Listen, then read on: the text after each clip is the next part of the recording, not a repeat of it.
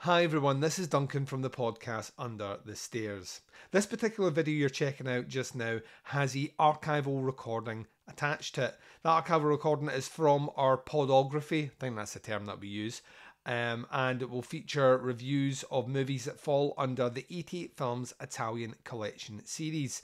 Now, the vast majority of reviews we've done over the last 5 years have been in audio format and published on our RSS feed for the podcast. We are transitioning over to give you access to all those reviews right here on YouTube under a playlist. Now, we're doing that because we're about to do our first video recording of 88 Films Italian Collection release, that being Tentacles. So there's plenty of opportunity to delve into the back catalogue of the reviews here. And if you like what you hear, then please hit subscribe on the channel, leave your comments below, and check out the rich catalogue of over 1,200 episodes we have on podcasts Under the Stairs on any podcatching device or Spotify that you use. So stick around, enjoy the episode, and I'll speak to you very soon. Hey, you want a ride? Yeah, can you take me to the first bus station? Sure.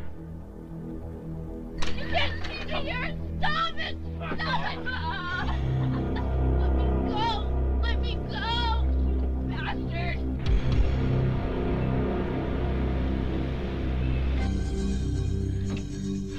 Don't move or I'll kill you. Throw me the key to the camper. Quick! I said move!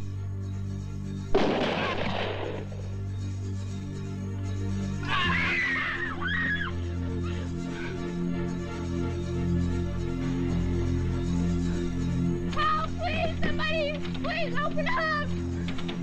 Help, please! Stop! Stop!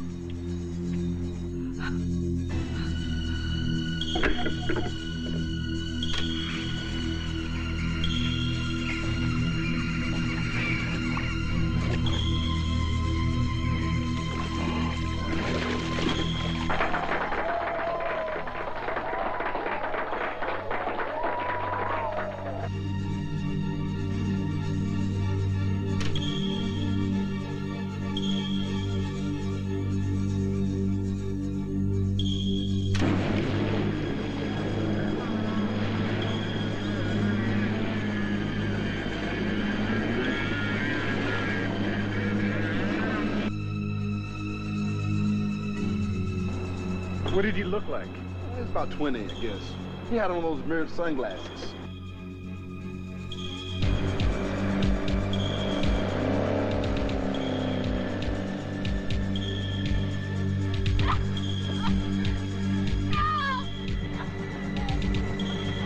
Stop! I'll shoot!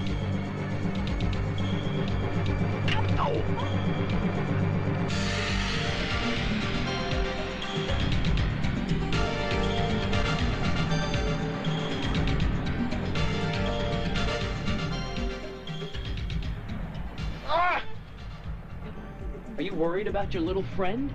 Huh? Why are you torturing him? He had nothing to do with this. Oh, that's it, isn't it, you little whore? You're afraid he won't be able to fuck you again, right? Leave her alone! You little pig! Let me show you what happens to a bastard like him. No, please don't. Kiss me. Kevin, watch out! Oh!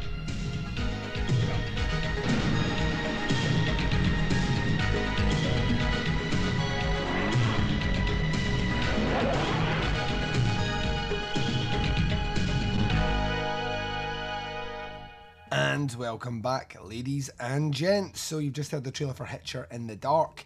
This is disc number 72 in the 88 Films Italian Collection series. The deets, as listed on the 88 Films website, are delivering an updated late 80s version of the classic giallo or slasher movie. Umberto Lenzi, director of So Sweet, So Perverse, Eaten Alive and Cannibal Ferox, delivers an alarmingly creepy tale of faltering sanity and unhealthy obsession.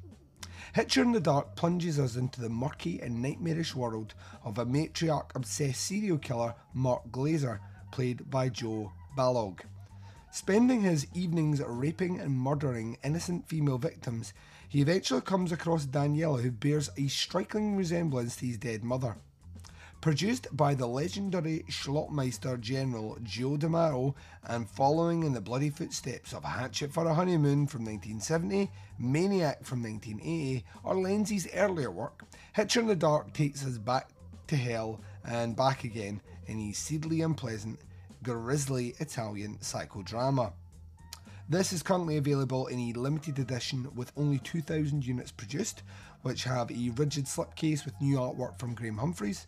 We have a 40-page bound booklet featuring new writing on the film by Andrew Graves and Chloe Lee Taylor, a double-sided fold-out poster, a remastered 2K transfer and 185:1 aspect ratio from the original negative, a high-definition Blu-ray 1080p presentation, 2.0 English LPCM mono, optional English STH, an audio commentary with author Troy Holworth, a daughter, an interview with Alessandra Lenzi, The Hitcher Sound, an interview with Piero Parasi, Il Cinema Criminale di Umberto Lenzi Part 2, the original trailer, reversible sleeve featuring alternate artwork.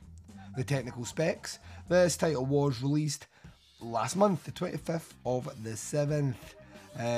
It's regional locked to region B.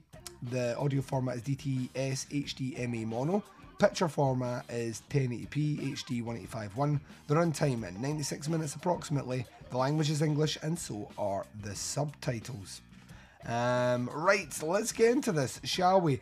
I had never seen this movie before. I'd never heard of it, which, I mean, every now and again I think I'm kind of catching up with Lenzi's back catalogue, and then something else gets announced or released from one of these labels that kind of throws a spanner in the works. And this is certainly one I knew nothing about. And even from the brief synopsis that I've read there, the synopsis on the box, or even what I could glean from the cover artwork, I wasn't quite sure what to expect here. Is this a movie that is loosely paying homage to a movie like The Hitcher? From the front cover, it certainly looked like it had the kind of Straw Dogs vibe about it, so I wasn't quite sure. Turns out none of them really, and I actually even take a little bit umbrage with some of the descriptions in the blurb that I've just read out. I wouldn't say this is an updated version of either a giallo or a slasher, to be fair. I think it's its own thing. This is, in some respects, kind of like what would happen if someone had the gleam of an idea similar to Psycho, but decided to do it now, but without the really good script and the great acting and all that stuff. Hitcher in the Dark is a hugely frustrating movie for me because in principle there are elements I really liked about it, but it's delivered in such a schlocky way that it kind of took me out of it. The subject matter is deeply dark. I mean, we basically have a guy driving around in a Winnebago, picking up women and then drugging them, raping them and murdering them before disposing of the bodies. And like it said in the blurb there, he comes across one female victim who resembles, very loosely it's worth saying, his mother, who he's obsessed with, and as a result his kidnapping is prolonged. He doesn't set out to kill her, rather kidnap her and mould her, change her psychologically so she would become his mother, which in principle and on paper is dark as fuck, and the movie like always seems to be heading that way before you're hit with some of the worst dialogue I've seen in an 80s movie in quite some time. I mean, it is fucking horrific. And then just set pieces that don't make sense. Our killer Mark here seems to forget that his victim has tried to escape 5 minutes before, and then allows her a position to do it again and again and again and again in more tedious and mind-numbing scenarios. And not because he is setting her up, it's not like a black phone scenario, but rather that he just seems to be lulled in by the allure of this woman. It doesn't make any fucking sense at all, and as a result some of the deliveries of her escapes are laughably bad, and his reactions kind of terribly wooden. For the most part, Joe Balog is really good in this. He to me is believable as this kind of very dead inside, dead behind the eyes, you know, multiple serial killing deviant. And that aspect comes across really well. I just can't believe that this is the first woman that has struggled against him when I can see so many scenarios where this guy continually fucks up. On top of that, you have a boyfriend who is kind of racing to help her. Think something along the lines of The Vanishing, which I imagine must have been in the background of when this movie was released. I find it interesting that the woman is drugged and then kidnapped, and then the boyfriend is desperately trying to find out what happened. It reeks of that. The Vanishing would have come out the year before this came out, so I imagine there's some sort of influence there, even slightly. But he's a laughably bad character as well. I mean, it's got all the camera flair of Umberto Lenzi, which is one of its charms. It's very well shot, with plenty of those extreme close-up shots that Lenzi loves. And it has the kind of exploitative flair that you would expect as well. Inexplicably, in the middle of this movie, we have a wet t-shirt competition with full tatas on display, and you're trying to remind yourself that, like in the scene before this, a man has physically tried to rape a woman, and you as the audience have seen that, and then the next scene it's like, ooh, let's clap for those puppies. It's just like so weirdly juxtaposed in a way which just made me kind of feel like the dissonance of a director doing this. It could only be Umberto Lenzi, couldn't it really? He wouldn't put the two and two together. To him, it's just driving the plot all along or giving titillation to the male audience. So there's a bit of that. The score in this was pretty cool. I actually enjoyed the score. It fit really, really well with it. And it is nice and short, this movie here. You zip through it in an hour and a half and it's done. The last thing I want to say about it, though, is the ending. The very last shot of this movie is a complete cop-out in the style of, almost like a City of the Living Dead, in that I'm like, did we run out of budget? Like, why are we not showing the thing that people would want to see from this? And it's not as if you need great effects or anything for that. I've seen stuff already done in this movie which show me that the effects are there, and we've been kind of bloody before, so I don't understand why we get it. It's one of those things where it's like, we could have done that a lot better, and the ending itself is kind of fucking laughable, to be honest. They start to steer towards something very nihilistic and then pull back for something wholly confusing. The special features on this are where the fucking release shines.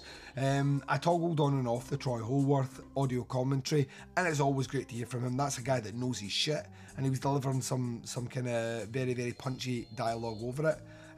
The interview with Lenzi's daughter is fucking brilliant. You just get a bit of insight of what it feels like to be someone who will continually be asked questions about the legacy of her father, rightly, wrongly, good or bad. As is the interview with Piero Parisi, who did the score for this. And then the Il Cinema Criminale di Umberto Lenzi Part 2. It was great to see I'd already seen Part 1, so it flows really nice into that. And the transfer's great.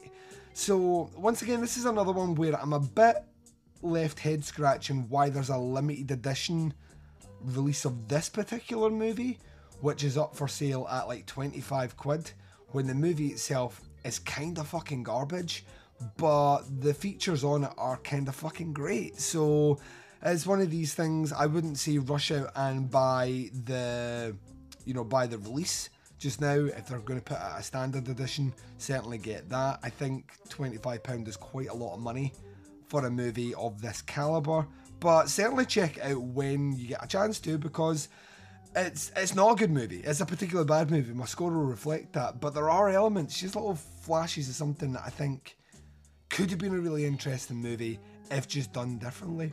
In terms of a grade for this one, it's a 2.5 out of 5. Somewhere between I didn't like it and I liked it. I can't go any higher than that. There's too many issues. The dialogue is awful, and I can't stress that enough.